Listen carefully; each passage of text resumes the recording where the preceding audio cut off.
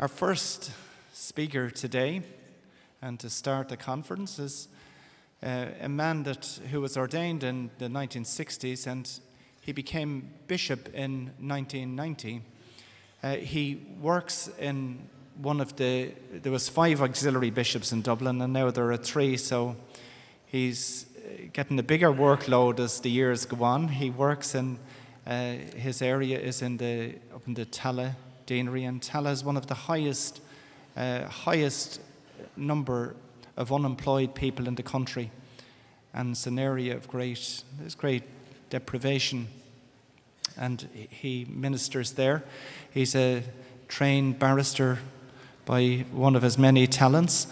He worked in many different ministries throughout the diocese since his ordination, and he's a man of great compassion and humility. Comes a time in everybody's life where they're asked to do something that really is ultra demanding, and sometimes we're asked to do jobs that we don't particularly want to do. But this man very courageously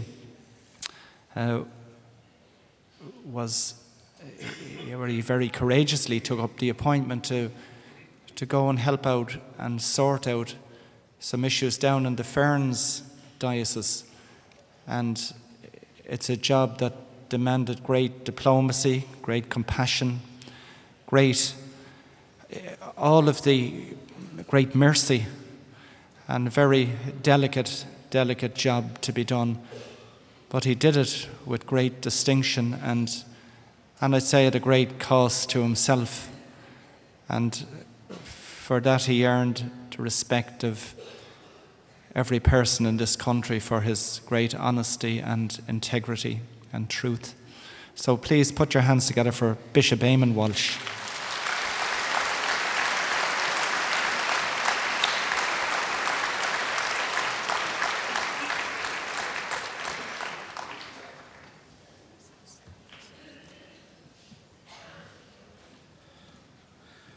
Thank you very much. I don't believe half of it. It's a great joy, and it's an honor for me, a privilege to be able to share a few thoughts with you at this very important conference where you gather every year. I hope what I have to say is, if there's one little thought that strikes everybody, then I'll go home happy, because my prayer is that the Holy Spirit who dwells within each one of us, that in some way the Spirit within me and the Spirit within you may fuse and in some way be an instrument of God's love and mercy. And what I have to say is very simple. I could say it in a sentence, that we're loved unconditionally by God. Each one of us are temples of the Holy Spirit, and no matter who we are or what we do, we are special in the eyes of God. And God's mercy knows no bounds, no matter what anybody does. And once we pray God's word, then God's love and mercy will get into the way we think and into the way we reach out to one another. And the proof of divine mercy will be seen in the way we treat one another. And that's what is the summary of Matthew 25. So if I could begin with just a reflection on the unconditional love that God has for each one of us. There's a Russian author called Tolstoy, and he tells in one of his short stories, he talks about a king. The king calls in the religious leaders and the priests, and he says, "Tell me about your God." But they didn't do very well. And then this shepherd came forward, and he said, "I'll tell you." So he looks at him and he said, "Well, okay, tell me." He said, "Well, before I tell you, you must put on my clothes, and I will put on yours." So the king reluctantly put on the kind of earthy and animal-smelling clothes of the shepherd, and the shepherd put on those beautifully perfumed silken garments. And as the king felt the uncomfortable hair against his precious skin, he listened to the shepherd. And the shepherd said, "My God did just that. He came on earth and he put on our clothes. And when he was going, he gave us his." And I thought it put it very well, that God took on the human condition. He didn't flinch at any pain, any insult. He had great human courage and love and compassion. And in the end, he was going. He said, "Now I'll give you the power through the Holy Spirit to let my love flow through you." It's a very simple illustration, but it's one that rings true to me. Now, each one of us is the temple of the Holy Spirit, and that holds no matter what we do. And sometimes that gift can be abused in terrible ways by us, the baptized. And if we're involved in any criminal activity, then we are abusing the Holy Spirit that is within us. But God attaches no strings or no conditions to his living within us. It's an extraordinary, gratuitous gift that is given to all who wish to share in it. And that's the first point I'd like to make, that the Spirit is within everybody. And there are many gospel illustrations of this, and probably the best known and best loved is that of the prodigal son. And there's an Eastern biblical scholar, a fellow called Ken Bailey, who put the prodigal son in the eyes of the people of the time. And I just like to speak about it in the way that he does. He says, and we'd understand in Ireland how precious the land is. People will fight over who owns the ditch and who owns the gravel in the stream and the rights of way. But the land, we just lose all reason when it comes to land. And it wasn't much different in Palestine in those days. And in the prodigal son, when the son comes and he says to the father, "I want half my inheritance, and I want it now." What really happened? The farm had been in the family for years, generations, pride in it. So how do you realize half your assets? So you most likely had to sell half the farm, and sell it in a hurry, and sell it at a bad price, and maybe sell it to a neighbor who always had an avaricious look for his land. And then he had to watch the son go away, knowing that he wasn't going to do much good. And he had to listen to the gossiping of the neighbors as stories came back about the young lad's exploits. And then the greatest indignity of all for a Jew was to have to tend pigs on a farm. And then it gives that lovely image of the father he's always kind of looking down the road to see will he come around the corner.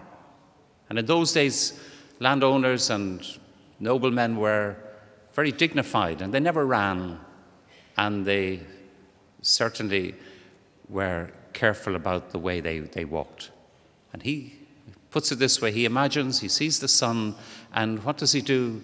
He picks up his garment, doesn't care what the squinting windows are saying or doing, and he runs down the lane, down the street, down to meet the son and embraces him, and he is overjoyed because he that was lost is found and he has come back.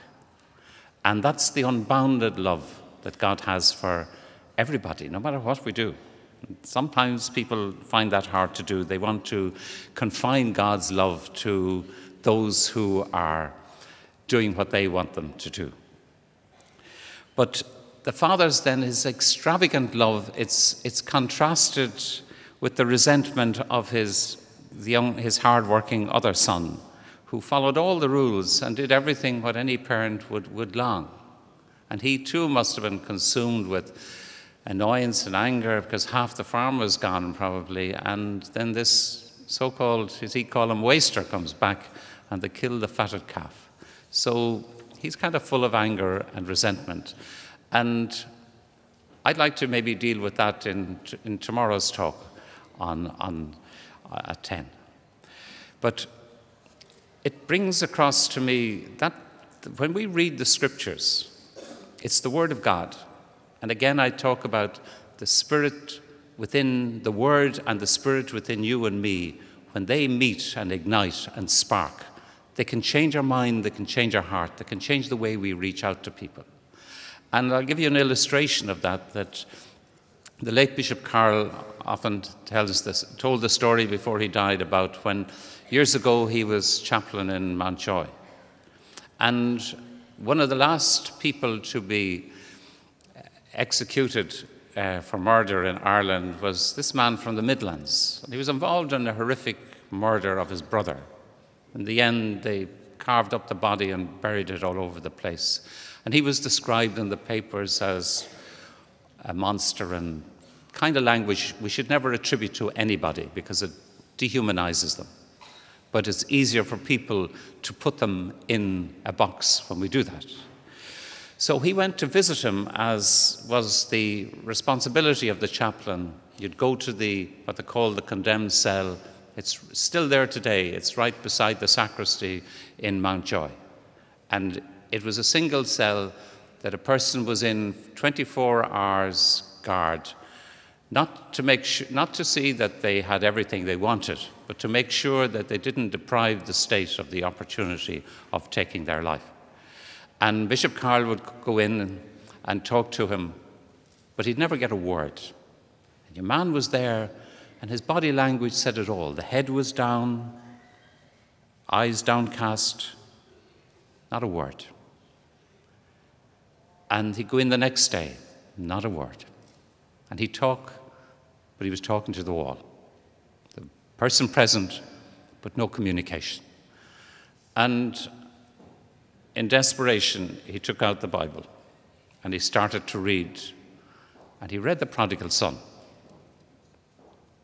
And as he finished reading it, the head moved slightly.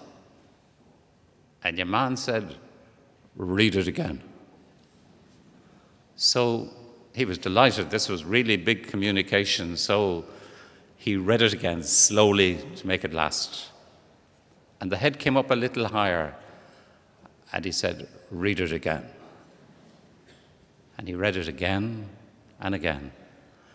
And then he asked the question. He said, "Who's that story about?" And he said, "That story is about you. That's about this love that God has for you, no matter what." And though a faint smile came into his face, and he said, would you mind reading it again? And he read it again. And then he said, when he was going, I said, "I'll see you tomorrow." And he said, would you mind leaving that book with me? And he said, "Yes." So he left the Bible on the page for the prodigal son, and he gave it to him. And the officer, when Father Carl, as he was then, came back the next day, said, "What did you say to that man yesterday? He's a different man. The head is up, he's smiling, he's talking. And whatever book you gave him, he read it, and he asked, would I leave the light on all night? And he kept reading it. And he experienced through listening to the Word of God that he wasn't the monster, that he wasn't this villain, but he was loved by God.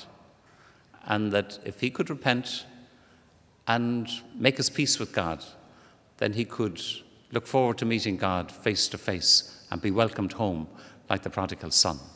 And that's the unconditional love that God has for us. And sometimes we only get that insight through prayer, through reflecting on the Word of God in a prayerful way. So, on the other hand, we can all be baptized, but the depth of God's love isn't always written on our foreheads. because blood sometimes is thicker than baptismal water. And what I mean by that is sometimes baptized people can do terrible things to one another in the name of all sorts of causes. And I was privileged in 1994 to go with Trokra to Rwanda just after the terrible massacres that took place there. And it was the most horrific thing I'd ever seen. We'd seen it on the television screens, but I was brought to this parish, and it was a parish that had a fantastic church, beautiful pastoral centre, quadrangle school, everything you could dream of. And there on Easter Sunday, people from all tribes worshipped together, and their children made their first communion together and confirmation, and they visited each other's houses, and they were a Christian community. And on the 6th of April, just like that, they turned. And the people who sat side by side and who had exchanged the sign of peace, they took machetes to each other. And the Hutus killed all the Tutsis, and Father Joseph, who had celebrated the Mass, was a Tutsi, and he was taken out, and he was stripped, and he was beheaded, and that was the way that this Christian community treated one another, because their baptismal water, really, it must have been skin deep. And let us not get holier than thou, because our own history is full of that. And the many terrible things that happen in the name of religion that are very far from the gospel. So when we hear of atrocities, let us think of the times that we in our country have done exactly that. And then let's go a little bit micro and say, well, when have I treated another fellow Christian in a way that is certainly not gospel greedy? So if I could just say, if we ever take our eyes off the dignity of each person as somebody made in the image of God, then it becomes much, much easier for us to treat them as a category and not as some mother's son or some mother's daughter. If we depersonalize anyone, then it's the first step away from walking in the steps of divine mercy. So that the monster language, whether it's in conversation or in the tabloids, it contributes to the erosion of respect that is owed to everyone, regardless of their deeds. Now, this is a tough love, but it's the kind of love that Stephen had when he forgave those who stoned him. It's the kind of tough love that Jesus had when he forgave those who crucified him and handed him over. It's the kind of tough love that Jesus had when he forgave the penitent thief. So if we depersonalize or put people in a category, then in some way we are not treating them in the way that we have been challenged to. And Christianity is tough love. And we hear on the papers, it's almost like a qualification, as if it doesn't matter.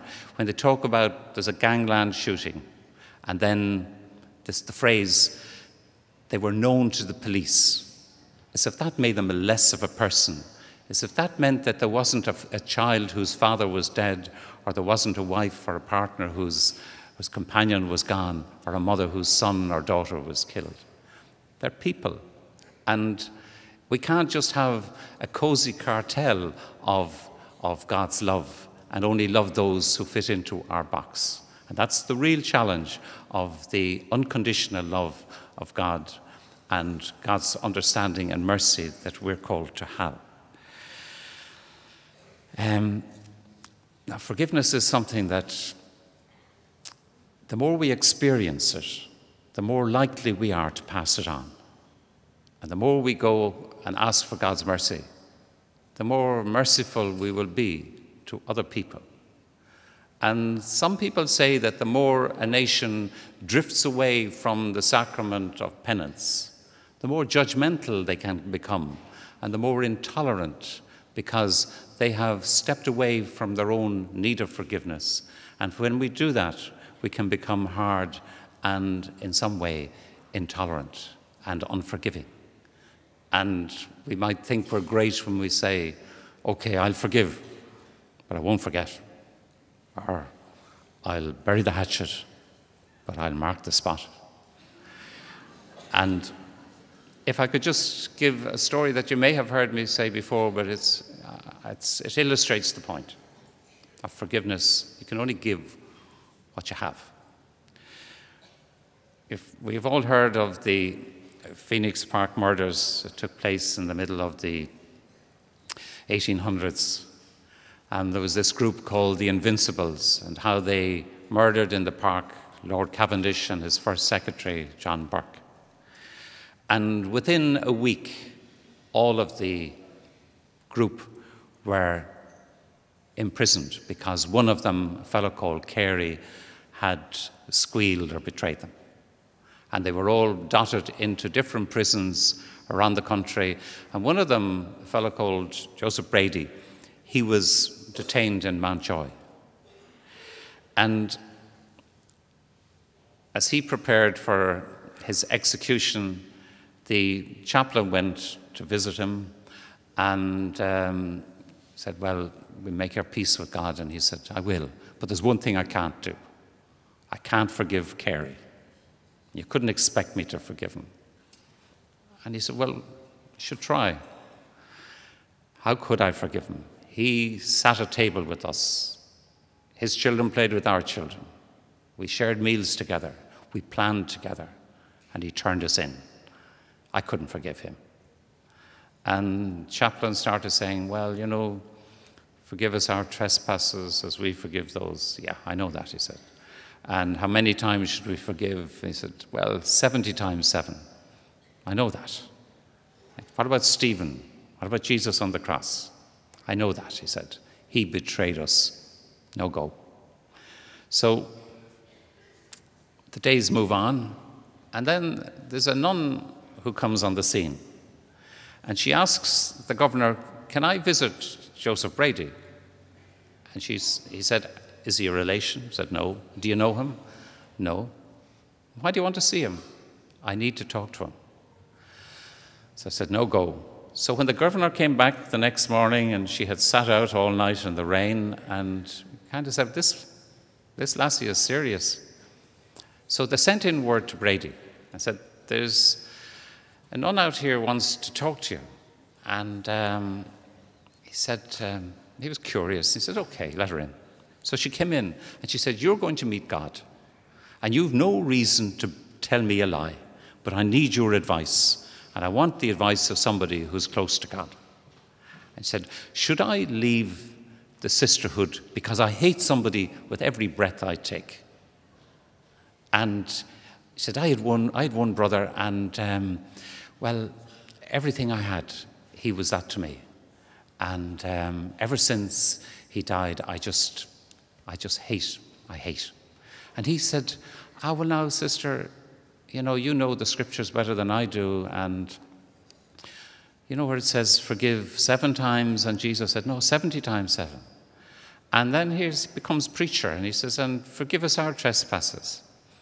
And then he thought he was really great when he remembered Stephen, and he said, I remember Stephen forgave those who stoned him.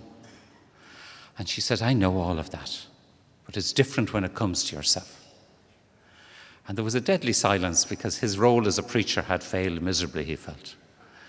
And then there was a silence and a deeper one. And then she said, I forgive you for killing my brother, John Burke. And he didn't know where to look. And he then said nothing for a while, but asked for forgiveness. And later on, he told the chaplain, he said, I want you to tell this story. You're not breaking any confidence, but pass this on. And he said, that woman forgave me something that I had no right to be forgiven for. I'd no right. I'd killed her brother, the only one she had, the only place she could go when she had a holiday, and he was gone. But I killed him for no reason. And she forgave me. And he says, now I can forgive Carey. And the reason I can forgive him is because I experienced forgiveness myself, and I'm now able to give what I have. But you can't give what you haven't got. And if we experience the mercy of God, then it gives us a capacity even to forgive what otherwise might be the unforgivable. So that's very much part of divine mercy. We're loved unconditionally by God. Everybody is precious in the eyes of God.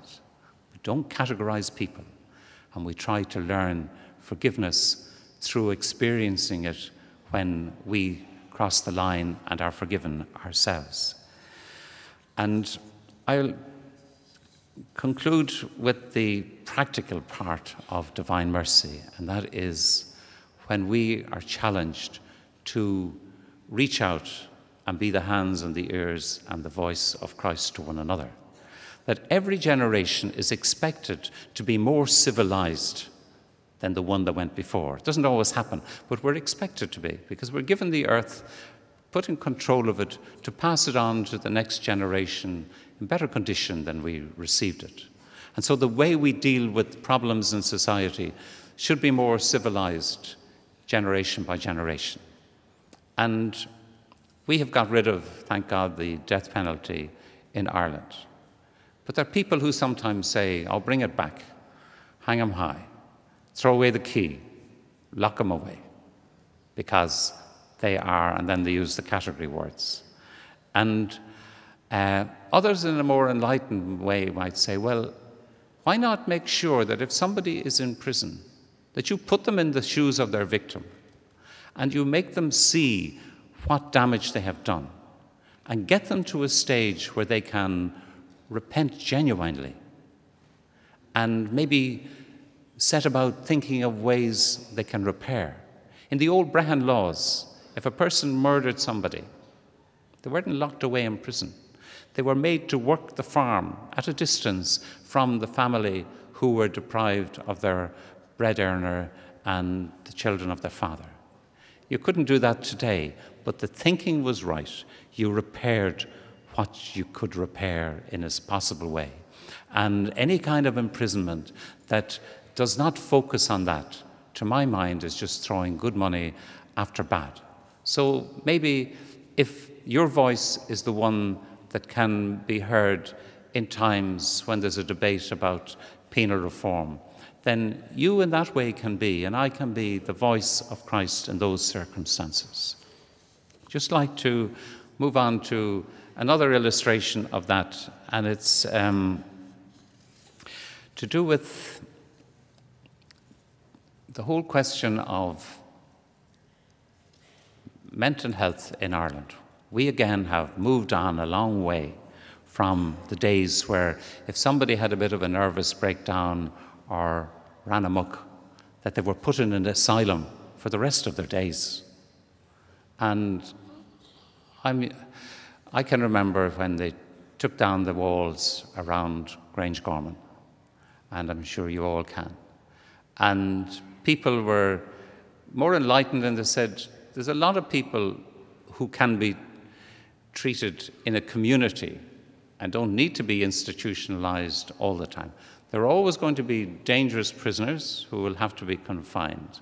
There will always be people who, through no fault of their own, have a psychiatric condition and are not safe to roam around. But the vast majority can be treated in a different way.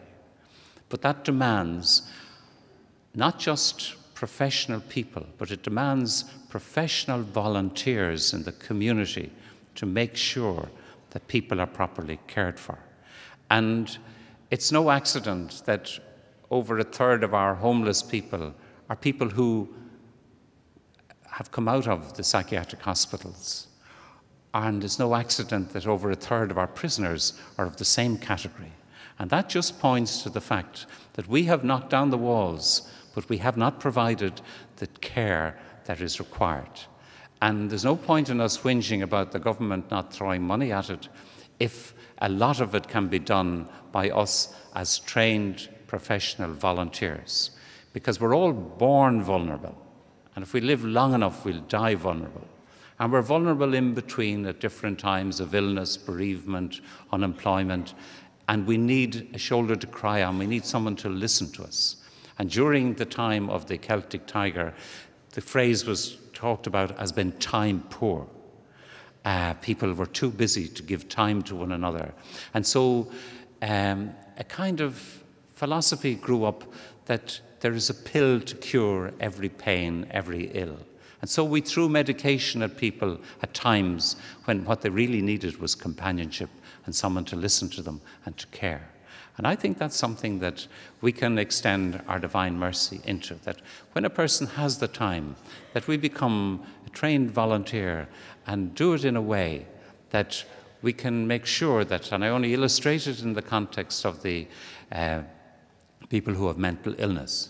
It can be anybody who is in pain or in need. And to give the final illustration of that,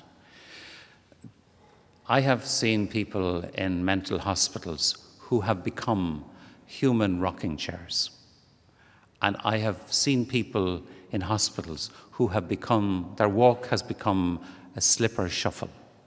And the reason a lot of the time is because of medication instead of people to care for them. And the psychiatric nurses are one of the people I have the greatest respect for, but they work under huge stressful conditions, often under-resourced, and the only safe work environment can be when they are, their clients are over-medicated.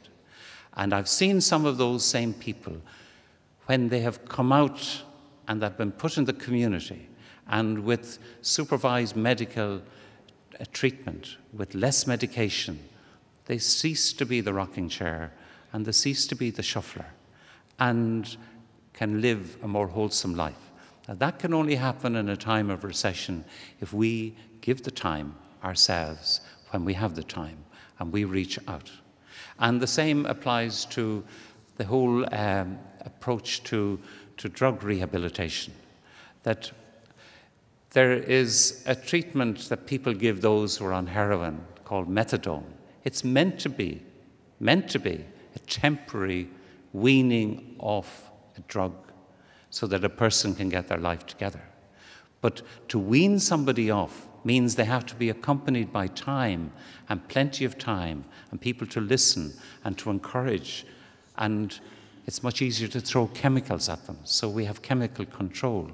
And you end up with people on methadone for life and higher doses. And in the end, it's even more addictive than heroin. And it's more destructive to the vital organs. And in the 90s, there was a fatalistic approach to it where people said, well, they'll never get better. And anyhow, it keeps crime off the street. They're not on our antennae, they're not in our vision anymore, and we leave them there. And that's a kind of a callous policy that is not good.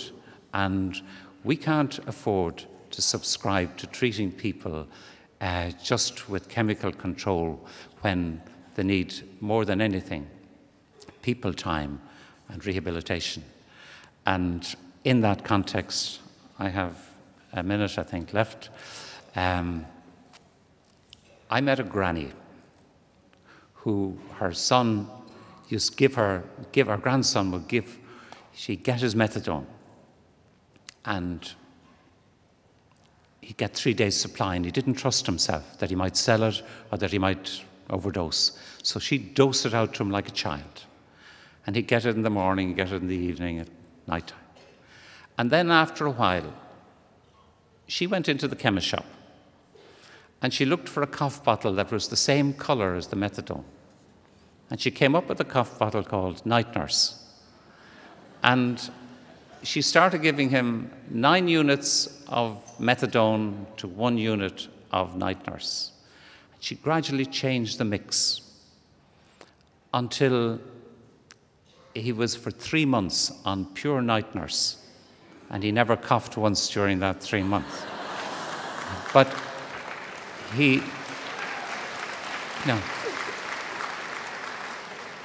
at the end of the 3 months, she said to him one day, "Shay, you don't need that methadone." Oh, he nearly shook on the spot. "Of course I do." And then she opened the press and she said, "There's all the methadone, and there are all the empty bottles of cough bottle." And he said, that was it. And he's a social worker now, treating drug addicts. And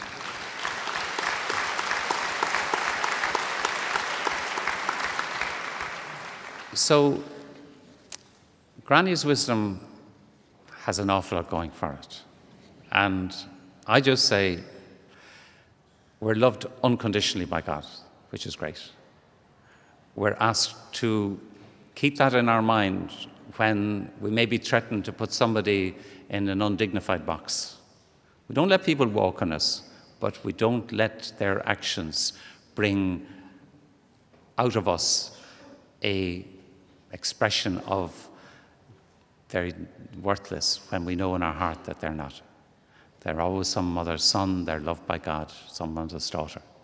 And then we're asked to read the Word of God and pray it in a way that it changes the way we think and the way we reach out to people. And the more we appreciate our forgiveness, the more forgiving we can be of others.